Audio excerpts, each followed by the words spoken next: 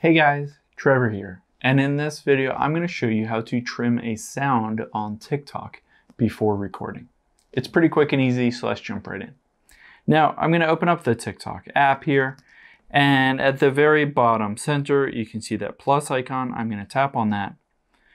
Now if I want to add a sound before I record and trim it, the very first thing that you'll need to do is decide roughly how long you want your TikTok video to be.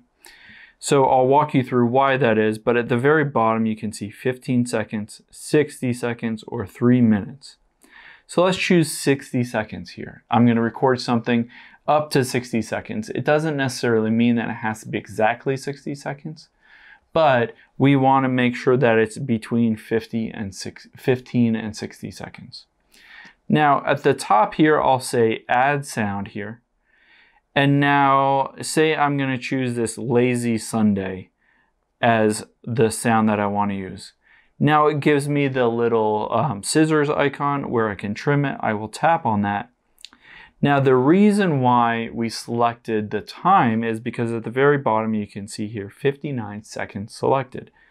And this is because if you only selected, say, 15 seconds, then it would trim it to only 15 seconds.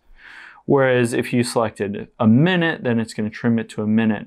And you can scrub back and forth. You can see there's only a minute and 26 seconds to use. So I'll need to use that full minute 26 seconds. And I'll scrub it between, and the time window or the trim window will be one minute long or 59 seconds long. So I can hit done here, and then it will add that sound, and I can tap and hold to record up to 1 minute. Now, of course, if I don't use that full minute, then it won't record or it won't use that sound for that full minute, but it will always start where I set it to start on that specific audio clip or that song or whatever. So then you can, of course, at the bottom right, just hit the check mark. And then when you're ready, you can just post it.